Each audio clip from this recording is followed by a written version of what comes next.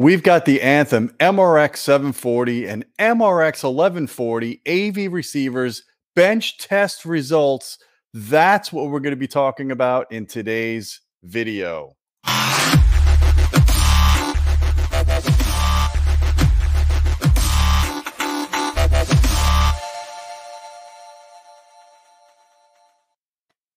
Hey folks, I'm Gene Delasalo with Audioholics. I know you guys have been waiting a while for me to give my bench test results of these two brand new Anthem AV receivers, the MRX 740 and the MRX 1140. And I'm here to give you the news today, and I want to go over these results with you. Here you can see a picture of the MRX 1140 with my little load resistors on top of it, on my cart with my audio precision. And this is going to be a long report. I'm going to warn you, it's not going to be short because I really want to dive into the meaning of the measurements. So people tend to look at measurements sometimes and automatically decide if something is good or bad just by looking at a single measurement or a single number. Audioholics is not about that. We're about showing you the science and then applying whether or not any of this type of measurements that we measure are going to be problems audibly or if they're going to be superior audibly. So I hope that this brings some light to that. Before we get into all of this measurement stuff, I want to bring some reminders to you guys that we are doing a Heco 5.1 speaker giveaway courtesy of Audio Advice. They are the sponsor of this. If you go to the links in the video description below, you'll see we have this contest running that we're giving away this 5.1 speaker system through Audio Advice for USA residents. The contest ends at the end of March. So I encourage you guys to register as soon as you can, and the winner will be announced. We will contact you via email, not through the YouTube comments below, but we'll contact you via email if you win. And all I could say is you got to be in it to win it. So good luck with that. So I want to share now my screen with you guys and just kind of go over this whole test report. And we have the full report on the Audioholics website that you can access at any time if you want to look over these measurements. And here we are. As I said, on audioholics.com's homepage right now, this full test report, the written report is there, but it's really important to just go over these results with you guys. So we've got the MRX 740, which retails for $28.99. That has 7 channels of amplification built into it. 5 of the channels are Class AB, rated at 140 watts a channel. And then the other 2 channels are Class D, rated at 60 watts a channel. And then we got the MRX 1140, which has that same 5-channel amplifier, 140 by 5, Class AB. And then it's got 6 channels of Class D at 60 watts a channel. And I do have links here through Audio Advice. If you guys are looking at picking up one of these units, we appreciate your support there. They are a sponsor. And we've got the quick specs right here, and you can read all this on their website. The cool thing about these receivers is the 1140 has 15 channels of processing, and that doesn't include the subwoofers. It's got 2 independent subwoofer outputs, so you can independently set delay and level for each of those sub outputs. The amplifiers are reassignable, and we'll get into that in a little bit. But 15 channels of processing, 11 channels of amplification. You could run front wides on the 1140, whereas the 740 basically only has 13 channels of processing, which is still pretty awesome, but it only has 7 channels of amplification. So you are going to have to add amplifiers to that. So the first thing I want to talk about is the preamplifier measurements. And the reason why this is important is for you guys out there that are buying an AVR, you might decide to just start out initially with the amplifiers built in to power your whole system, and then you want to expand upon that. Well, many receivers today don't even have preamp outputs, and the ones that do, some of them tend to have weak preamp outputs. And I'm happy to report that's not the case here. The MRX, both the MRX 740 and 1140 have incredibly good preamp outputs. They do 5 volts RMS unclipped. So you can get a 5 volt RMS clean signal out of the preamp outputs on this. And as you guys know, and I've said this in the past, you need at least 2 volts RMS on most amplifiers to get full output out of them. So the fact that these things could put out 5 volts, that's over double the voltage you need, that's excellent. And what that means is that even if you're not using the 5 volts RMS, these things are going to be squeaky clean, you know, within the band that you're going to be using them. In this case, you know, probably around 2 volts RMS will drive most amplifiers to full power. And you can see here, I just did this measurement.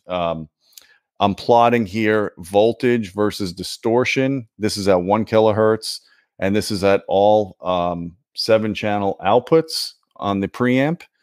And then I'm also showing the SINAD results because I know you ASR geeks like to see SINAD. SINAD is nothing magical. It's just converting the percent distortion to a dB number. And you could see, you know, right around 3 volts RMS is when you get your maximum or your best performance. Your highest SINAD, 106 dB, which is like 0.00006% THD. I mean, this is some really quiet stuff right here. This is the level you see at very high-end dedicated 2-channel preamps, and you're getting that kind of performance out of an AVR. I mean, this is some of the best preamp outputs I've seen in an AVR. So very impressed with that.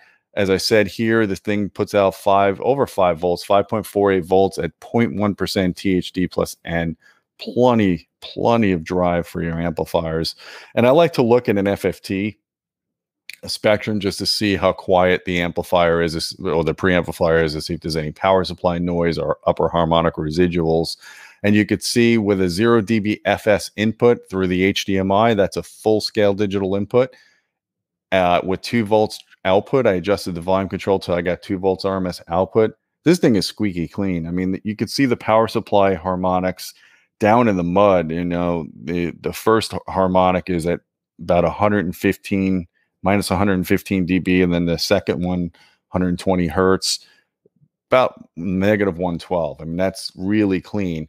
And then if you look at the 1 kilohertz signal I put through it, the third order harmonic is about 108 dB below the fundamental. I mean, that's just incredibly good, very clean measurement right there. And then I looked at the bandwidth of the preamp outputs, and you could see it's ruler flat down to about, you know, down to about 10 hertz. And then the 3 dB point is over 70 kilohertz. So well beyond the audio band, which is 20 kilohertz. No problems there. This is a world-class preamp that we're seeing in these receivers. And then I did a signal to noise ratio, again at 2 volts RMS with a 0 dB FS input and A-weighted measurements. I got 110 dB. Ignore channel 3. That's a subwoofer channel. It's not producing any input at or output at 1 kilohertz. But this is a very good number. This is the kind of measurement I get out of my, you know, $24,000 Storm Audio preamp. So very happy with this. Very, very happy. And then I did a crosstalk comparison. And what this does, this is a worst case crosstalk. This is when you drive all of the channels with a signal, and then you test the channel that doesn't have a signal. So it's one channel undriven with the other channels driven. That's the worst possible crosstalk you can get. And on the preamp outputs, we're looking at an isolation from channel to channel greater than 70 dB at 20 kilohertz. That's excellent. That's just really good. Very low number right there. So what I want to really stress to you guys is, if you're thinking about buying an AV receiver and you initially need the internal amps, but you want to someday have an upgrade path and you want to add like a 2-channel, 5-channel, 7-channel amp, whatever, monoblocks, this receiver, both of these receivers are really going to be the ticket for doing that. They have incredibly good preamp outputs. So I want to now go into the amplifier stuff and show you all about that. So before we get into the amplifiers, one thing I wanted to mention, and somebody asked me this in the forums, do these receivers have an analog bypass? The answer is no, they don't. If you need an analog bypass and you need a phono stage, you're going to have to step up to their AVM70 processor. But these, I wanted to check what would happen when you ran an analog signal into these, just to see the quality of the analog to digital converters, because I've seen some receivers, the analog to digital converters are usually not a priority because most people these days are using HDMI primarily through their streaming boxes or their Blu-ray players or whatever. It's kind of like a lost stepchild analog has become in these AV receivers.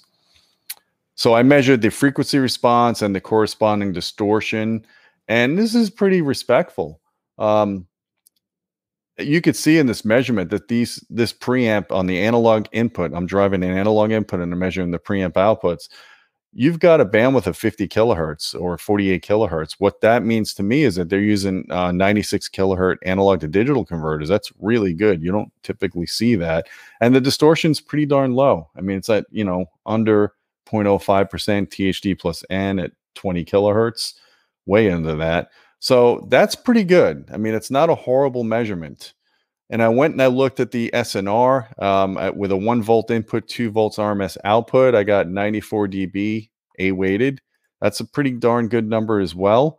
Not quite to the level of what we saw with the Anthem STR preamp that I measured years ago. I mean, that's their separate stack, you know. That's $4,000 a unit or more now with the COVID price adjustment.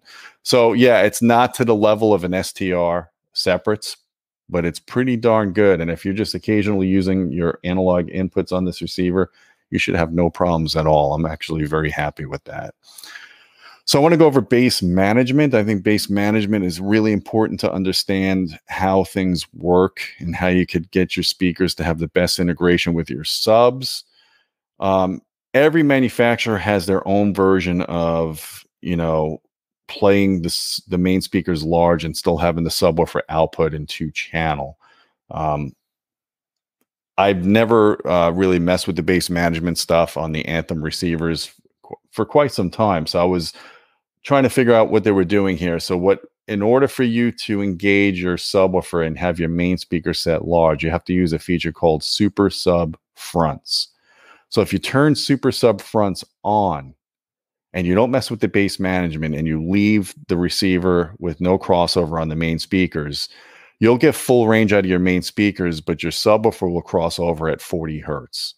That's just the way they have their logic set up. And some people might like that because they just want to get the really low end bass response going to their subwoofers while they have their main speakers play full range. But other people, if you want to have, you know, an 80 hertz crossover like you normally do in home theater mode, you're going to have to first select the crossover on your speakers. And then in order to keep them playing large, you're going to have to turn on super sub fronts, because if you go and turn on the crossover and you don't select super sub fronts, your fronts are going to play with a high pass filter at whatever crossover frequency you set. And that's what I show here in these measurements. This trace right here, the lighter kind of bluish green trace is the crossover at 40 hertz. And then I switched it to 80 hertz, the dark green trace. Now the slope is not as steep as I'd like it to be. It's only a 12 dB per octave roll off. Typically what you want with bass management is you want your high pass filter to be 2nd order or 12 dB per octave, and you want your low pass to be 4th order or 24 dB per octave.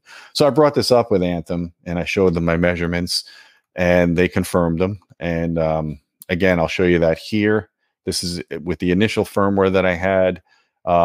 Perfect 12 dB per octave high pass, but only 12 dB per octave on the low pass. So I wanted to see if they could improve that. And they went, and that's exactly what they did. About a week or two later, I got a beta firmware sent to me. And now I confirmed that I'm getting 24 dB per octave on the low pass filter. And then the dotted line is the super sub fronts, just to show you I could still have that feature working as well. So I'm very happy to see that Anthem made a running change in their firmware. I do encourage you to download the latest firmware in your unit. If you're operating it now, just get into the on-screen, the web interface, and just go and update your firmware, and you should be good to go. I'm not sure exactly when they released the version of firmware that fixes the bass management. At the time of me doing this video, this is a beta, but they claim within a couple of weeks. So maybe by the time in April of 2022, you should have the latest firmware that does this bass management.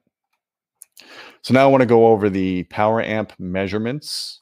Now I reviewed and I measured the 740 and the 1140, and I don't show too much redundancy of measurements where the measurements are similar. I'm trying to, you know, keep the graphs down, otherwise this becomes just too mundane. But I will tell you a couple of things. Both of the units are rated at the same power, but the 1140 actually has a toroid transformer and the 740 has an E-core transformer. So here we see with 2 channels driven on the 740 at 8 ohms, I do full bandwidth sweeps as well as 1 kilohertz power sweeps like you see with the most of the magazines that still do reviews. And we got a power of, with both channels driven, we got 130 watts a channel. It's a little shy of their ratings, but that's at 0.1%. When I do my power sweeps versus at full bandwidth, I adjust it so I could get around 0.1% THD across the whole band or less. So 130 watts a channel with both channels driven at very low distortion, or 145 watts a channel with 1 channel driven on the 740. Now, the 1140 was a little bit more powerful. The 1140 actually measured 153 watts a channel for 2 channels driven at 0.1%. So there is a little advantage to the 1140 with their better power supply. And the 1140 was able to do 203 watts at 4 ohms continuous, but it was only momentary. Within about a couple of 100 milliseconds, it would current limit down to 163 watts. So even though the Anthem doesn't have an impedance switch like some of these other receivers, it does appear to be doing current limiting when it sees a 4 ohm load, but it doesn't affect the measurement results in 8 ohm loads, which is a good thing. So I think that's a pretty decent compromise for them to be making. So next I wanted to show you 5 channels driven, the Class AB amplifiers, and this is again with the 740. And you can see we've got 85 watts a channel at 0.1% and 89 watts a channel at 1%. That's with all 5 channels driven. So that's pretty good. I mean, they're not current limiting like you see with some of the receivers. When I do all channels driven tests, they just kind of go to like 50 watts or less. You're getting pretty respectable power here. Not too bad. Not a powerhouse, but definitely not too bad. The Synad is pretty good. It's in, a little bit above 80 dB here, so that's pretty respectable right there.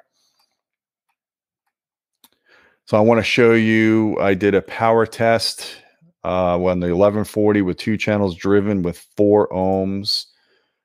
And again, the 740 limited it to about 163 watts. This one did, I think, 173 at 0.1% and 176 at 1%.